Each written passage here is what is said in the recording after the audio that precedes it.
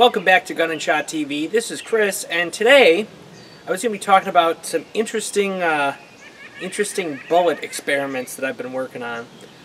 So I've been reloading 38 and 357 for a while now. I've got a couple different bullet molds.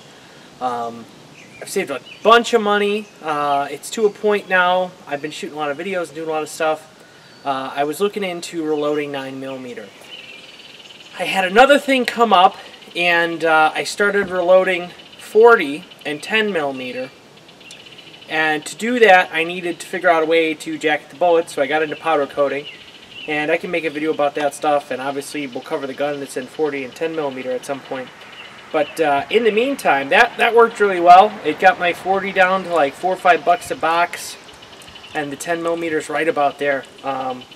So I looked into 9mm, because now with the powder coating solution, 9mm, you can do it at home and end up with something that's jacketed, kind of like FMJ or a coated bullet, and you can shoot it in stuff like a Glock. I mean, that was my big thing, is most of my 9 I shoot in a Glock, and you're not supposed to shoot plain lead bullets. But now with the jacketing from the powder coat, it seems to work well. So let me show you what I was working on.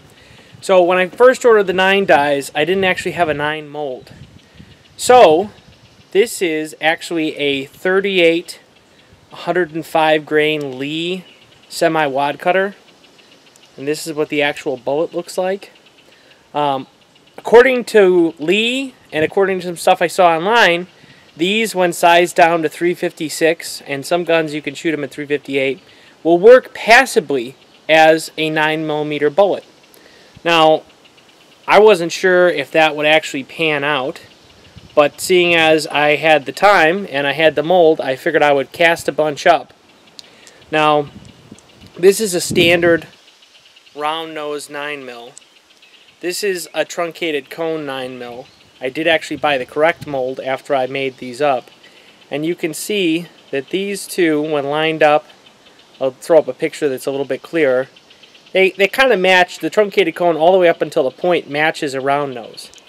Now this thing is nowhere close, so we'll see how it's going to feed. So I saw online some people were saying that these things work great in their 9mm, some people were saying they didn't. Obviously it's going to vary depending on the gun. These are really short is the big issue, so it's going to depend on the feed mechanism. But in an effort to test it and get a better idea, I figured I'd put together some random 9mm out of my collection, and we'll just see how it feeds in different guns. And then from there, you know, if you have one of these guns at home and it either feeds or doesn't feed, you know. It is, like I said, short. Now, I did experiment with 1 or 2 guns and I had some jamming issues. So I tried actually seating the bullet further out. The problem was when it was further out, it would contact the rifling when the bullet was chambered. So to me, that's very unsafe, and it can cause increases in pressures. It can cause squib loads. It can cause all kinds of problems. So I don't recommend seating these further out. If they don't seat in this crimp groove, I think it measured right about exactly 1 inch or just a tiny bit shy of it. If that doesn't feed in your gun, I would recommend not seating those out further.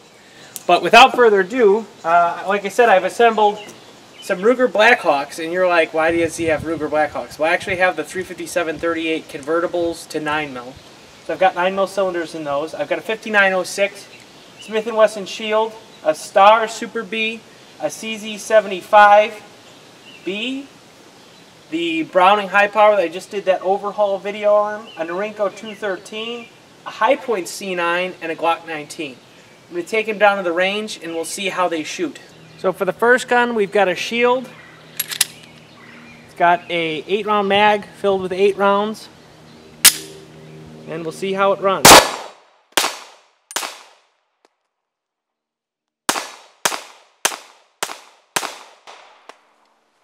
Cycled fine, fed fine.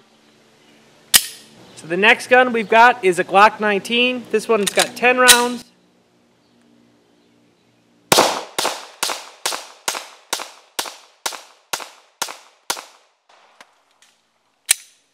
Fed, cycled fine. So the next gun is a Star Super B. Holds, I believe, 8 rounds.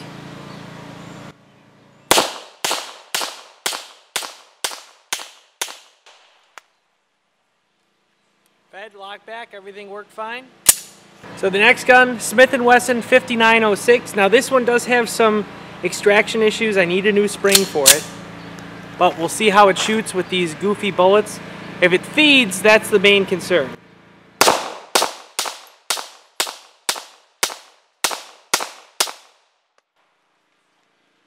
Fed, cycled, locked back, everything worked fine. The next gun is a Norinco 213. Essentially a Tokarev. We'll see how it feeds.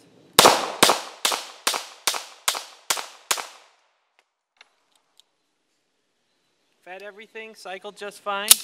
So the next gun is my tuned up Browning high power with the SFS kit.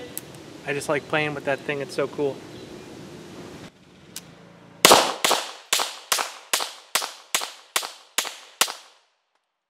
Once again, 10 rounds, fed, cycled, fed, everything fine. Next gun, the CZ75B, 10 rounds.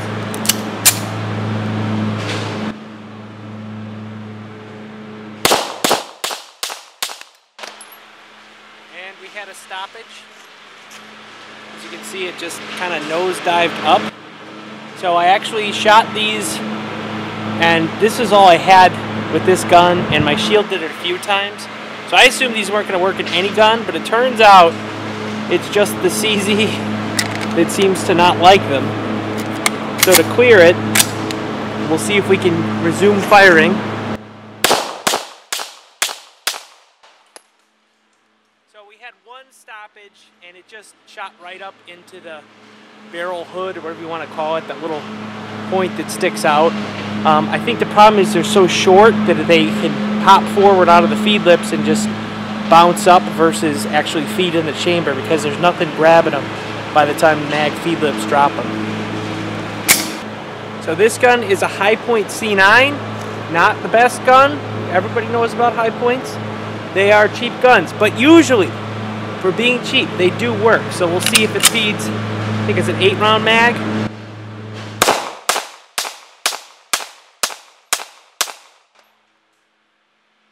Fed all 8, locked back, looks good.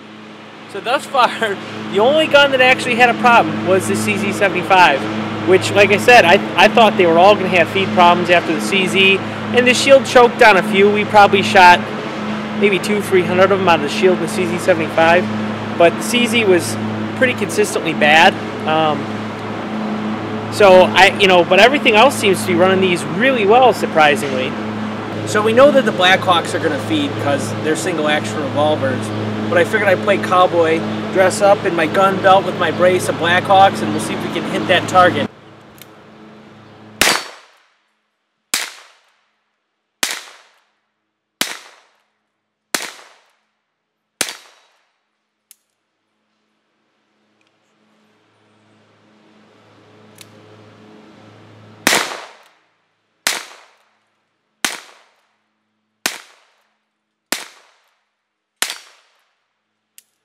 So they actually didn't shoot that well in the Blackhawks.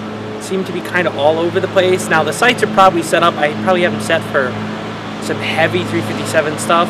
And I found that with the 9mm, it seems to shoot low. I think because the smaller, lighter bullets move a lot faster and there's less recoil. So you don't get the barrel rise that you would with a heavy bullet. I found even when shooting commercial 9, it seems to be not that great.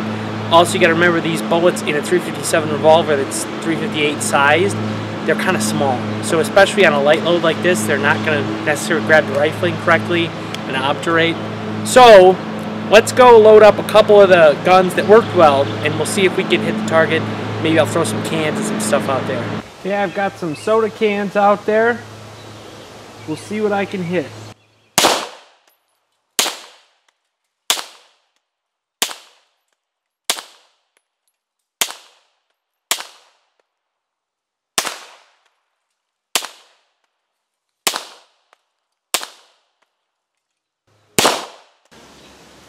Okay, now with the Star Super B.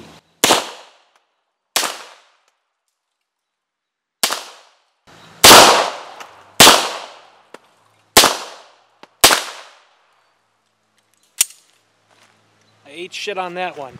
Okay, now with the Glock 19.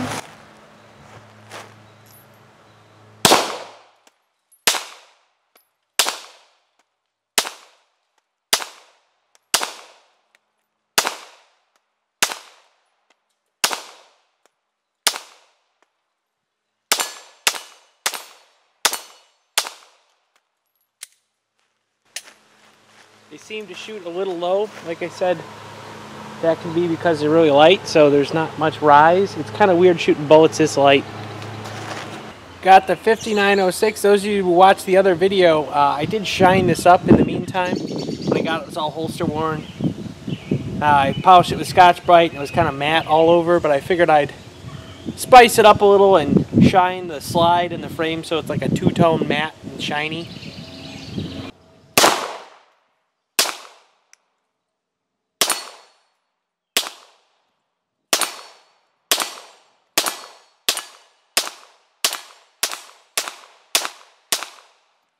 Last, we'll try the Shield.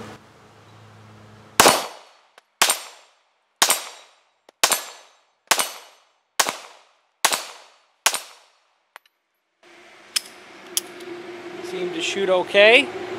So I was actually pleasantly surprised. Most of the guns functioned okay when I was shooting at targets. This last time, a couple of them had some feed issues and stuff. You got to remember, it's not the right feed profile. It did work surprisingly well. The only one that really seems to hate those is the CZ75. It might just be how the feed loops on the mag are, or just how it's designed. It does not like those bullets, so if you're thinking about it for CZ75, I would avoid it. But, you know, my thing is, with 105 grain bullets, you're only paying, I think it's something like 80, almost 80 bullets to a pound of lead, and you can get scrap lead for about $1. So, you know, you could reload those for somewhere around $2.50. Now, that's for a box. Now, with the TC, they're 120 grain, so you get a few, you get like 60 bullets to a pound, and those, you know, it's like $2.75 for a box of 50. So it's probably, if you're going to shoot a lot of 9mm, it's probably better getting a specialized 9mm mold. But if you just want to mess around, or you're waiting for a 9mm mold, you can load those up, and they seem to shoot okay-ish. Not like super accurate or anything, but definitely worth checking out. For Gun&ShotTV, this is Chris. Thanks for watching.